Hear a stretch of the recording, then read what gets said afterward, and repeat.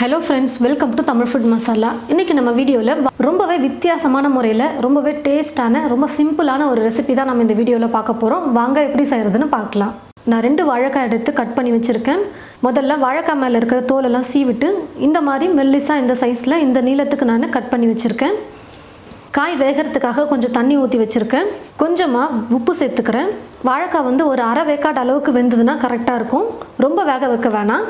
வாழைக்காய் வந்து பாதி அளவுக்கு நல்லா வெந்து வந்திருக்கு. இப்போ நான் ஸ்டவ் ஆஃப் பண்ணிக்கிறேன். ஸ்டவ் ஆஃப் பண்ணிவிட்டு தண்ணி வடிச்சிட்டு வாழைக்காய் மட்டும் தனியாக ஒரு பிளேட்டில் எடுத்து வச்சுக்கிறேன். ஒரு பாத்திரத்தில் இப்போ நான் வந்து மைதா மாவை ஆட் பண்ணிக்கிறேன். கார்ன்ஃப்ளவர் கொஞ்சம் ஆட் பண்ணிக்கிறேன். காரத்துக்கு மிளகாத்தூள் சேர்த்துக்கிறேன். உப்பு கொஞ்சமாக சேர்த்துக்கிறேன். வாழைக்காய் வேக வைக்கும் போதே நான் உப்பு ஆல்ரெடி போட்டிருக்கேன். இப்போ கொஞ்சம் சேர்த்துக்கிறேன். பெருங்காயத்தூள் ஒரு சிட்டிகை சேர்த்துக்கிறேன். டேஸ்ட்டுக்கு எக்ஸ்ட்ரா நான் வந்து கொஞ்சம் சிக்கன் மசாலா ஆட் பண்ண போகிறேன். உங்களுக்கு சிக்கன் மசாலா ஆட் பண்ண வேணான்னா நீங்கள் கரம் மசாலா கூட சேர்த்துக்கலாம். கூடவே இஞ்சி பூண்டு விழுது கொஞ்சமாக சேர்த்துக்கிறேன். இப்போ இது எல்லாத்தையும் சேர்த்து நல்லா மிக்ஸ் பண்ணிக்கிறேன். ஃபஸ்ட்டு மைதா மாவு 1 கப் எடுத்தீங்கன்னா கார்ன்ஃப்ளவர் வந்து அரை கப் எடுத்துக்கோங்க. இந்த மெஷர்மெண்ட்டில் தான் நான் எடுத்திருக்கேன். நல்லா மிக்ஸ் பண்ணிவிட்டு தண்ணி கொஞ்சமாக சேர்த்து மிக்ஸ் பண்ணிக்கலாம். நல்லா கரைச்சிட்டும் பாருங்கள். வாழைக்காவை வந்து இந்த மாவில் நம்ம டிப் பண்ணி எடுக்கணும். வாழைக்காவில் இந்த மாவு ஒட்டுற அளவுக்கு நம்ம கரைச்சா போதும். இந்த பதத்துக்கு கரைச்சா கரெக்டாக இருக்கும். கார்ன்ஃப்ளேக்ஸ் வந்து கொஞ்சம் எடுத்திருக்கேன். இந்த கார்ன்ஃப்ளேக்ஸை வந்து நம்ம நல்லா கையில் வந்து நல்லா உடச்சி எடுத்துக்கணும். பாருங்கள், கையிலேயே நல்லா பொடியாக வர அளவுக்கு நான் நல்லா உடச்சி எடுத்துக்கிட்டேன். இப்போது வேக வச்சு எடுத்து வச்சுருக்கிற வாழைக்காய் வந்து நம்ம இந்த மிக்ஸ் பண்ணி வச்சுருக்கிற இந்த மாவில் போட்டு இந்த கார்ன்ஃப்ளேக்ஸில் நல்லா டிப் பண்ணி எடுத்துக்கலாம். பாருங்கள், இது போல் நல்லா கார்ன்ஃப்ளேக்ஸில் டிப் பண்ணிவிட்டு ஒரு பிளேட்டில் எடுத்து வச்சுக்கலாம்.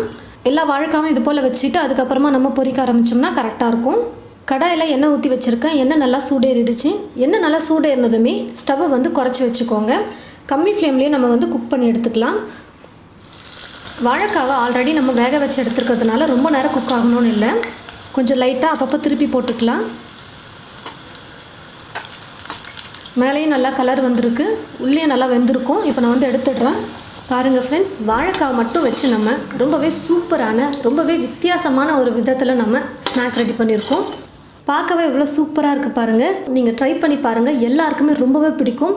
வீட்டில் இருக்கிற குட்டீஸ்லாம் ரொம்பவே விரும்பி சாப்பிடுவாங்க. அப்பப்போ செய்ய சொல்லியும் கேட்பாங்க. அந்த அளவுக்கு இது ரொம்ப டேஸ்டியாகவும் சூப்பராகவும் இருக்கும். நம்ம மேலே கோட்டிங் வந்து கார்ன்ஃப்ளேக்ஸ் கொடுத்துருக்கோம். உங்கள்கிட்ட கார்ன்ஃப்ளேக்ஸ் இல்லைனாலும் பரவாயில்ல, நீங்கள் மாவில் டிப் பண்ணிவிட்டு அதுக்கப்புறம் பிரெட் க்ரம்ஸில் நீங்கள் மேலே நல்லா ஃபுல்லாக கோட்டிங் கொடுத்துட்டு எண்ணெயில் போட்டு பொரிச்சு எடுக்கலாம். பிரெட் க்ரம்ஸும் நீங்கள் யூஸ் பண்ணலாம் இதுக்கு, இல்லை கார்ன்ஃப்ளேக்ஸும் யூஸ் பண்ணலாம். ரெண்டுமே நீங்கள் யூஸ் பண்ணலாம்.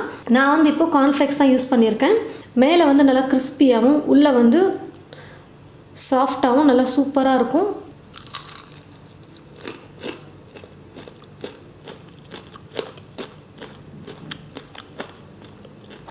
மேலே நல்லா ரொம்பவே மொறுமொறுன்னு சூப்பராக நம்ம அந்த மைதாவில் உப்பு காரெல்லாம் போட்டிருக்கிறதுனால அந்த டேஸ்ட்டும் வாழைக்காவோட டேஸ்ட்டும் எல்லாமே சூப்பராக இருக்குது. ரொம்பவே டேஸ்டியாக வந்திருக்கு. ட்ரை பண்ணி பார்த்துட்டு எப்படி இருக்குன்னு மறக்காமல் வந்து கமெண்ட் பாக்ஸில் வந்து கமெண்ட் பண்ணுங்கள். இந்த ரெசிபி உங்களுக்கு பிடிச்சிருந்ததுன்னா மற்றவங்களுக்கும் ஷேர் பண்ணுங்கள். தேங்க்யூ.